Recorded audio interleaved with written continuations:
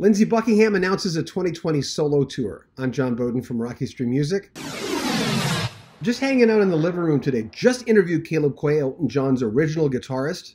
He came back for Rock of the Westies and Blue Moves, and he's just released a brand new documentary. More on that in just a little bit. But Lindsey Buckingham!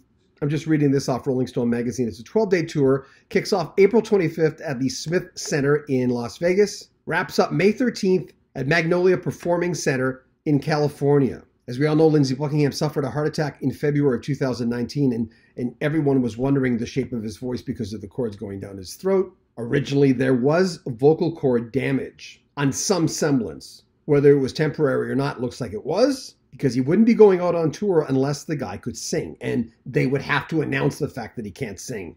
They wouldn't be giving us these tour dates if he couldn't sing. Of course, he's been kicked out of Fleetwood Mac. Mick Fleetwood recently said that he would never come back. I'm paraphrasing here. But there's a tour. There's so many reasons to see Lindsey Buckingham. I mean, there's so many. First of all, we almost lost him. And that's the case for a lot of artists of that age group. I just turned 60. I'm watching the clock myself. But the old saying of saying, oh, I'll see that guy maybe next time around. You can't say that anymore.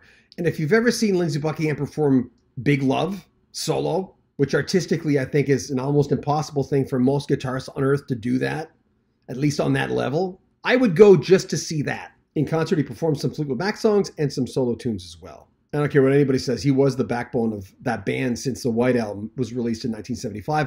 Of course, Rumors was released a couple of years later. I'm so happy he's back on the road. I will try to travel to go see him. Again, we'll have the tour dates in the description of this video. No green screen today, just hanging out in the living room. And as mentioned, I just interviewed Caleb Quay this morning. We talked about a lot of the guitar parts that he had starting way back to Empty Sky with Elton John.